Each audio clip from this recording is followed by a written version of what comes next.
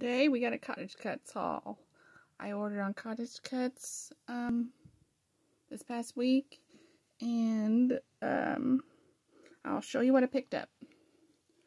They were currently having a sale over the weekend, but I missed out on that. I had ordered a few days before. They were having an anniversary sale, but I didn't know it, and I could have got this stitched alphabet cheaper. But you win some, you lose some. But I got everything else on sale. This here was like 95 cents. Had been $5.99. Baby alligator. It's really cute. It's just a 2-piece die.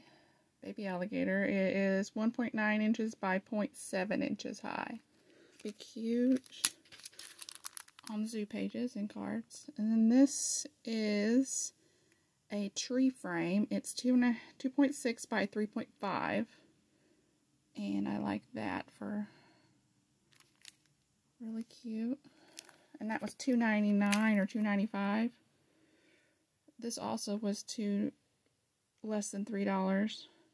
1.9 by 3. The wind-up teddy bear. And yeah, this one was $3. This one was $3. This one was $3. So, and they'd all been like $12 or $13 originally. So this one was wind up toy mouse. Got him to go with the teddy bear. I like those. This one is a strawberry border. It's 4 inches wide by 1.1 inches high. There it is. So I like that. The wind up toy mouse was 2.4 by 2.5. So, and then these stitch letters are 1 inch tall. I really like these. I got the number before and I use them a lot, so I wanted to get the letters.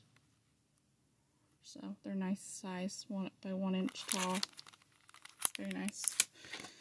And then I got this new one, Gnome Sleeping in a Hammock, to go with our hammock spring break pictures. It's 4.1 by 2.9.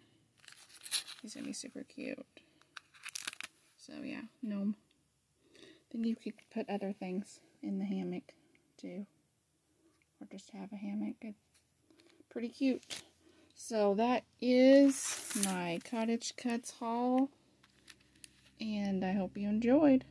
If you like Cottage Cutz, you should check out their website or look at your local craft store. I know mine carries a few. So bye for now.